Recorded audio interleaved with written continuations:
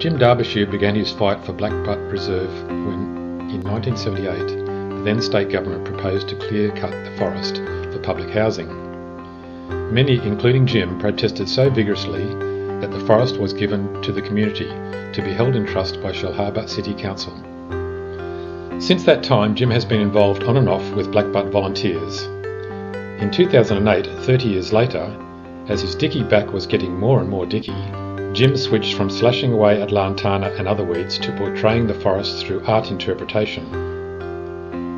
Helped initially by his teacher daughter Selena, Jim set about working with students from the schools which had been involved in National Tree Day plantings in the Blackbutt Forest.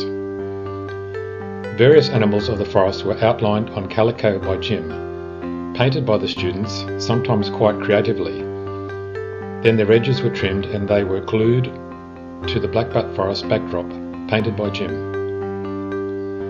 Each mural measures 90 centimetres by 150 centimetres, and the 18 murals completed by Jim and the school students in the 2008, 2009 and 2010 are now displayed in 9 local schools. A further 3 murals will be completed in October-November this year. Jim Derbyshire's imagination and rich artistic skills have led to proud, permanent and beautiful records of schools assisting the National Tree Day plantings, totalling over 5,000 Indigenous plants at Blackbutt over the past 4 years. Terry Rankmore has a passion for native plants and a great admiration for the complex plant science of traditional Aboriginal people.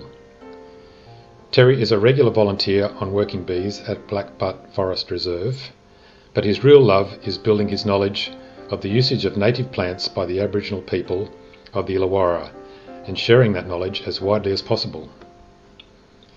In 2009, Terry received a grant from Landcare Illawarra, which enabled him to turn his private notes on plant use by the Dharawal people into Murni Dungang, a beautiful commercially printed 70-page full-colour book on the plant foods and animal foods of the local traditional Aborigines. 300 copies were printed. Murni Dungang was then introduced to teachers from 20 schools at a 2-hour workshop. Schools sent a teacher to this workshop received a class set of books for their use. A grant from Southern Rivers Catchment Management Authority enabled 700 more copies of Terry's book to be printed. Workshops were conducted with a further 23 schools in the Illawarra and Shoalhaven to help ensure that the substantial plant science of traditional Aboriginal peoples was more widely appreciated and respected. Terry has now received a major grant from the New South Wales Environmental Trust to produce another book on bush medicines of the Illawarra.